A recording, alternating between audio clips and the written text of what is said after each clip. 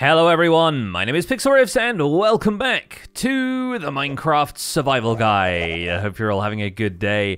In today's episode, we're going to take a look at beacons, since we defeated the Wither a few episodes ago, but we have not yet had the opportunity to discuss what this strange block is, and why it's so important that you need to fight one of the tougher bosses in the game in order to obtain it.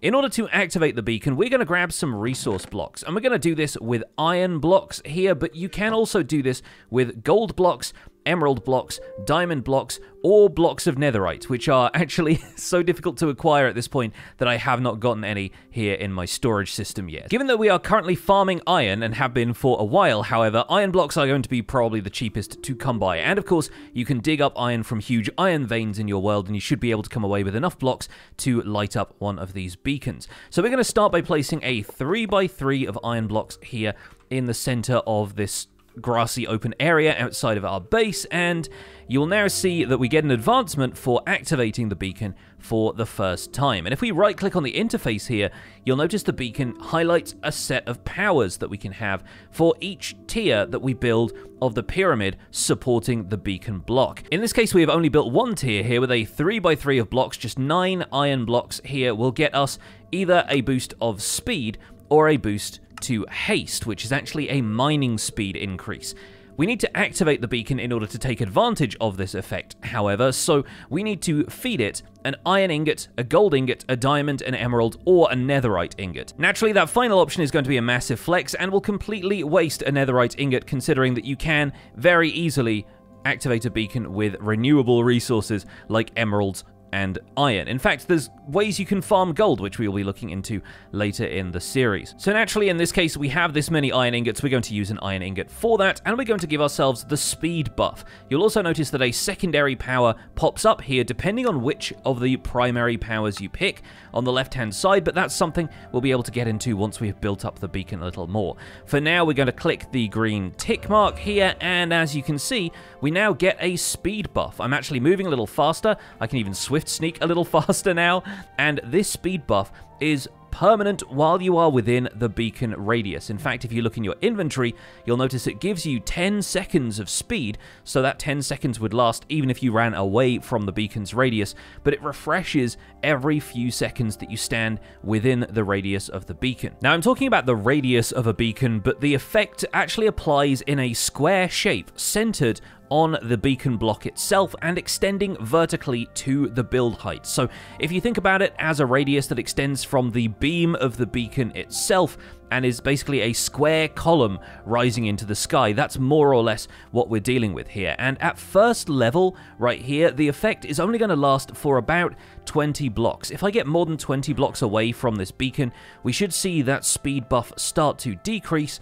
until it goes away entirely. Whereas 20 blocks, it's going to be probably about here. Yep, there we go. As you can see, the speed increase is now ticking down. I haven't even made it most of the way to my storage room here, and there we go, the speed buff has worn off. Once we step back into the square of the beacon's effect, though, the speed buff should return, and we can effectively get the speed buff this way whenever we want it, just by stepping into the radius of the beacon, and then we can run away as far as we can possibly get with our additional speed buff before the whole thing wears off. Now, speed is, of course, an effect it's possible to get by other means. You can take potions of swiftness in order to gain a temporary speed buff for a much longer duration. And honestly, if you want a speed boost, a beacon isn't the most logical thing to get it from, since you probably want to be running in a straight line and you're running away from the radius of the beacon's effect. So naturally, of these first two choices, haste seems like the more appealing one. Haste will increase your mining speed beyond what is possible even with efficiency tools, and that stacks with efficiency, meaning that some blocks which you are unable to instantly mine in the same way that you can leaves or netherrack, for example, become instantly mineable. But that depends on the block itself, and we'll deal with that in a second. For now, though, we're actually going to remove the beacon from here and activate level 2 by building up a 5x5 beacon base with a 3x3 on top of it. And we're simply going to expand this beacon base of iron blocks every time until we end up with the full pyramid, and we can discuss all the beacon's effects. Now with the tier 2 beacon, and it does need to be solid all the way through, you can't skimp on the blocks underneath, the game will know, With a 5x5 topped with a 3x3 of iron blocks, we activate the second tier of the beacon's primary powers, unlocking Resistance and Resistance 2 as a secondary power, alongside Jump Boost and Jump Boost 2 appearing in the secondary powers as well. So those two are pretty self-explanatory, really. Resistance, as the shield icon would indicate, gives you additional defense against anything that might damage you. It's kind of like having an extra protection enchantment that, once again, stacks with the protection that's already on your armor. And the thing about Resistance is that the beacon is one of only 3 places you can get hold of the Resistance effect, and it is one of only 2 that have no downsides. The third is a potion that you can brew called the Potion of the Turtle Master, and we haven't acquired any turtle shell helmets yet, but once you bred turtles, acquired the scute items from them, and crafted those into a helmet, you can actually use the helmet as a potion brewing ingredient to brew a Potion of the Turtle Master, which gets you a high level of resistance, but also a high level of the slowness effect, so it's kind of a double-edged sword. Aside from that and beacons, the only place you can get resistance from is by eating an enchanted golden apple, one of the rare items that you cannot craft. You can only find them in loot chests, and we brought about 6 or 7 of those back from a recent ancient city raid, so we have a lot of them right now, but they are naturally a finite resource, so getting resistance from a beacon seems like an attractive prospect, and we can level it up to a second level of the effect with Resistance 2 over here. Jump Boost is also available as a potion effect. You can get that by brewing a potion using a rabbit's foot, which, again, I don't think we've done yet in the series, but there are rabbits around the meadow biome here, so we could go and get those if we choose. And like other potion effects, Jump Boost has a 3-minute or an 8-minute potion duration, or you can upgrade it to Jump Boost 2 for a shorter potion duration but a more intense effect. And Jump Boost, when activated, allows you to jump an additional half block per tier of Jump Boost. So in this case, this would be enough to allow us to jump over fences, let's say. So in this case, I could jump over the sniffer paddock fence into the enclosed area without it being a problem, without needing to have a carpet or a trapdoor over there as a style. But I can't jump up a full height of 2 blocks. I could only do that if I had Jump Boost 2 active. Once again, we're going to deactivate the beacon and build up a 3rd tier. So this requires a 7x7 base, a 5x5 on top of that, and a 3x3 crowning the entire thing with the beacon placed in the center. I should also add that each time we increase the number of tiers of this beacon, each time a level is added, that also increases the range of the beacon's effects. So in this case, we can still choose from any of the now 5 primary powers here, and we're going to pick Strength. For example, Strength is much the same as the potion effect, so you won't find yourself using this on beacons all that often unless you want to place a beacon by a mob farm where you are swinging to deal damage and take out the mobs. But the beacon's effective range extends by 10 blocks for each tier of the beacon you add, so you can still have one of the base level effects like speed or haste, but they will apply in a 40 block radius now instead of a 20 block radius. And I can now stand here inside the front door of my storage system, and that strength effect is refreshing.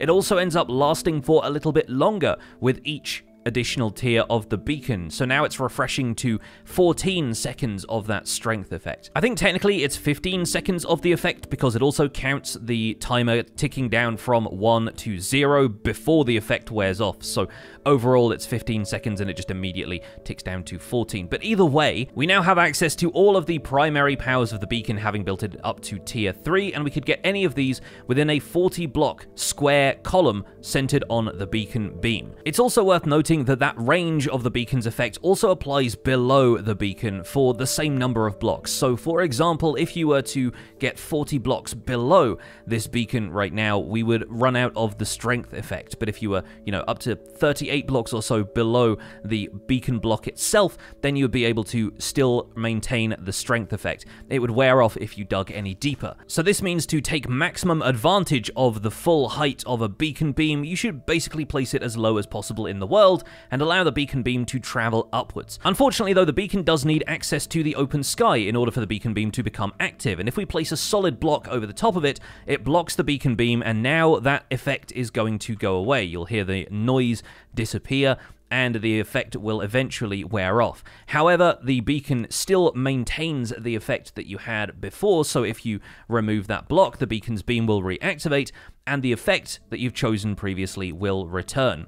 You can also put transparent blocks over the top of a beacon beam, which bizarrely an ender chest also counts as, because it's not a full block. It would allow light through and would therefore allow the beacon's beam through as well. And with blocks of colored glass, it is even possible to change the color of a beacon beam. I'm going to grab a couple here for example. If we place a blue glass block over the beacon's beam here, it changes the beacon's color to that deep blue. You can also do this at different heights of the beam itself. So if we place the lime stained glass in here, it will make the beacon's beam green, but only above the point where the glass block interacts with the beam itself. And if we wanted to, we could put a piece of stained glass in there, and that would actually change the beacon's beam before it reaches the green stained glass, and a combination of the two colors rises out of the green block, which is kind of an awful browny orange color because of the way those colors combine. It's also worth noting for the scientists out there that this is the primary colors of pigments rather than the primary colors of light, so you cannot combine red, green, and blue to make white. If anything, it makes this odd kind of purplish black color, which is not the most desirable color, I will admit. But one fun thing that's worth noting here is that while the hitbox of the glass remains in place, I can't walk through this. There is a glass pane in the center of there. The glass pane's model does end up concealing itself neatly within the beam of the beacon, so it's kind of cool to be able to hide that inside there and not have a really obvious glass block on top of the beacon, changing the beam's color. Further up there, it does seem like the beam's color actually ends after a certain point, so I'm going to fly up to that point and see if that's just a rendering thing, which it looks like it is at this point because I'm above the build height and I'm not getting any closer to that point. Wow, we're pretty high up here actually. So while it might look like the beacon's beam is changing color above a certain point, that's just the distance fog, the kind of thing that gives the distant terrain in the game a little bit more haze. And with certain mods like Optifine or Sodium's advanced settings or something, you might be able to simply turn that effect off and see a blue beam rising infinitely into the sky. Now let's set up a tier 4 beacon. Let's go all the way and see what additional effect that grants us. The 4th tier of beacon requires a 9x9 base of 81 blocks, with 49 blocks in a 7x7 above that, 25 blocks in a 5x5, and finally 9 blocks in a 3x3 at the top. And then the beacon can be placed in the middle, and that will get you another advancement for fully powering a beacon. So Bring Home the Beacon and Beaconator can be acquired at the same time if you just build a tier 4 beacon to begin with. But as we can see here, we have now unlocked both primary and secondary powers from the beacon, and this is where the beacon's full strength comes into effect. The effective range of a beacon is now 50 blocks, extending from every side in a square around the beacon, and we also get the effect for up to 16 seconds on the timer, 17 seconds in reality. And in addition to choosing one of these primary powers, we can also choose a secondary power, which is either to upgrade the primary power to the second tier of effect, or to add regeneration on top of that, giving us, in this case, both speed and regeneration while we're within the area of the beacon. And regeneration works exactly the same way the potion does. You'll see the hearts pulsing down there above the hotbar, and while you're within the radius of this effect, even without full hunger, you'll be able to heal any damage that's been done to you. Naturally, potions have the edge on the beacon in this case, though, because it is not possible to get a regeneration 2 effect from a beacon, and additional beacons built nearby will not stack these effects. So you can't end up with a higher level of regeneration. Regen 1 is all you will get, which is why it's often a good idea to take advantage of the secondary power's second tier ability, because having speed 2 over speed is going to grant the player a lot more speed. Likewise, resistance versus resistance 2 means that you're going to be defending a lot more damage. But it's really where haste comes into play that the beacons truly shine, because haste is not an effect you can get anywhere else in the game. There are no potions of haste, there are no tools that grant you the haste effect, and while obviously we're used to mining with efficiency at this point, haste stacks with efficiency. And the most important thing to know about this, if we dig down a little way around here and we reach the stone layer, is that we are now able to insta-mine stone. So if I hold down the left click button, I'm able to mine stone with the same speed that we would mine netherrack in the nether with a diamond pickaxe. And that's something that isn't even possible with the Haste 1 effect. I'm going to put Haste 1 and regen on here. I'm going to wait for the Haste 2 to wear off so that we can demonstrate this. There we go. So now I just have regeneration and haste renewing in the radius of this beacon, and now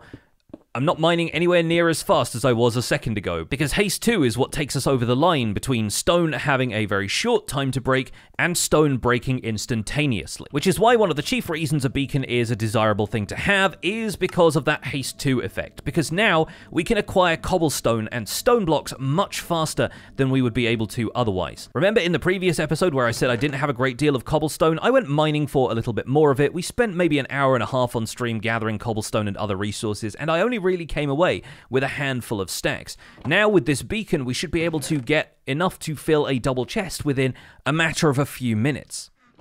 Of course, this does mean we have to take the beacon with us, and that's the primary downside to an effect like this, is that we will need to pack up all of these blocks and the beacon and bring them with us anywhere we want to set up the haste effect, since it only has an effective radius of 50 blocks from the center of the beacon. So we can't now go insta-mining elsewhere in the world without taking the beacon with us. There are now 164 iron blocks making up the beacon base. That is the precise amount you will need to make a tier 4 beacon anywhere, and iron blocks do take quite a while to break. In fact, if you're able to acquire 164 gold blocks do break slightly faster than iron blocks, which does make them a slightly more usable block for beacon bases once you have enough of them. But obviously right now they are fairly difficult for us to acquire, not having any kind of gold farm in this world. I will dip into my resources here to quickly demonstrate that it is possible to build a beacon base out of the other resource blocks though, and that you can mix and match the resource blocks if you want to. I'm going to build a little beacon base here in the center of my storage room, which I think is going to center on this block here. The leaf block above and the water should not prevent the beacon's beam from activating. And we're going to make that out of a few diamond blocks, but also some iron blocks here. We'll place the beacon in the center there. The beacon's beam should activate. There we go. It will shoot up through the leaf block and the water, and as you can see, that has activated the first tier of primary powers. So a combination of resource blocks, even if you don't have enough to create a full beacon base, you can use a variety of them in order to make this happen. Just bear in mind that obviously you're putting your valuable stuff out here in the open in regards to the diamond blocks. If we fly out of here, though, you'll see that the beacon's beam now rises gracefully from the farm at the center of my storage system, and I think we might actually fully center that so that I can build the beacon base inside that central area, and that will resolve the problem of what I was going to put there. As long as there are only transparent blocks on top of that, it will have no problem reaching the sky and delivering the beacon effect radius. So we're going to bury a beacon in the floor down here and make sure that that leaf block is moved over by one block so that the beacon's beam can come up from the center of the room. But right now, however, we're going to take the beacon base down again. We're going to deposit the diamond blocks back in my storage system because I don't plan on bringing those with me. We're going to bring exactly 164 blocks, which if you're looking in your inventory is going to be 2 stacks and 36. You will also need to bring 1 activation item to activate the beacon with, but we are going to take this to an area where we can go mining for stone. And since we already know that there's a pretty substantial amount of deep dark biome below this mountain, we're probably going to go a little bit further afield just to be safe. I think we can set up a quarry of some kind down here in the plains, in the valley beyond where our home mountain is, and I think what we're going to do is dig on down through here until we reach the layers just above deep slate level. We're going to dig down in the safe way, the way I like to do it, by standing on the join between 2 blocks, digging out one side and then the other, and then hopefully we should be able to dig down to an acceptable height to set up our beacon. And we're doing this in such a way that means we don't end up falling into a lava lake or any caverns that have generated below this point. So we're going to dig down to a height of Y8, that's going to be 8 blocks above 0, where stone starts to transition into deep slate, and there we're going to set up our beacon base. Well, that led directly down here into a little dripstone cave, although it's not a massive cavern, so there's plenty of stone in the surrounding walls, and this seems like a good place to set up a little mining outpost. So naturally, the first thing we're going to need to do is dig out an area large enough for the first base of the beacon. We need that 9x9 area, and it will need to center on this shaft of light that we've dug straight down into this level with, because the beacon will need access to the sky. So we'll need to place that centrally inside of here, meaning that in the center, we're going to place a column of 4 iron blocks. We're going to place the beacon on top of that, and that way we can make sure that that is the center of our mining operation. From there, we simply need to dig out 4 blocks in every direction, square those off, and connect everything up with a base of iron blocks. Oh, and look at this. We've managed to dig into a very small vein, it looks like, of stone diamond ore. Yes, there's a couple in here. Very happy to have obtained that. Oh, and there's another one hiding in the granite up there. Perfect. While we're down here, it's also worth noting that the beacon itself is a light source block. It will emit light level 15 in the same way that lanterns and redstone lamps and glowstone and other blocks do. And while we're setting up the beacon base here, here, I will note that it doesn't matter if any other blocks are surrounding the beacon base, as long as you make every tier of the beacon base out of solid resource blocks in the 5 materials that are given here as the activation items for the beacon. Remember that this doesn't include things like redstone blocks, lapis blocks, or copper blocks. So I'm sorry if you were hoping to activate this beacon with all the copper blocks you've got lying around. Unfortunately, the beacon won't activate using those. But having built up our full beacon in here, you can see the cave wall is encroaching in the beacon's area, but that's totally fine. It will activate the secondary power. We don't need to dig out a full 9x9x4 area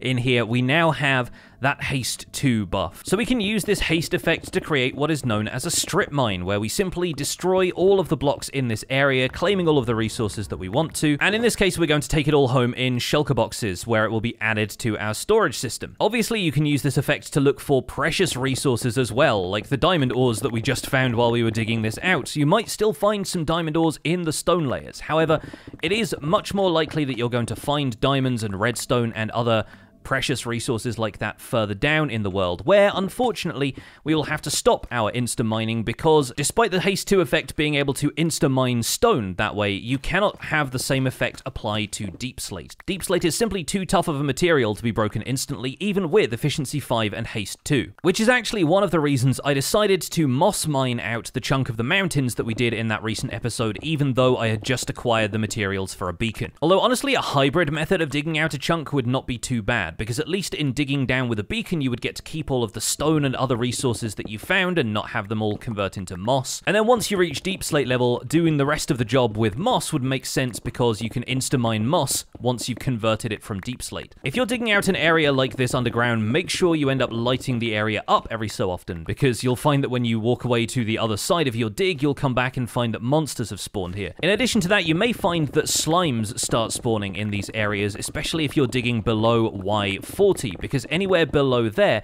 you have the possibility of encountering a slime chunk, a specific chunk of the world where the game has decided slimes will generate if there are any caves, and effectively what we're making here is a large cave. Plus, slimes can spawn in any light level in these cave layers, so the amount of torches we place around here are not going to have any effect on that. However, it can be really useful for locating slime chunks, since slime is a precious resource usable in some redstone components. So we might end up using this technique a little bit later to find a slime chunk without having to look up the location of one using online tools.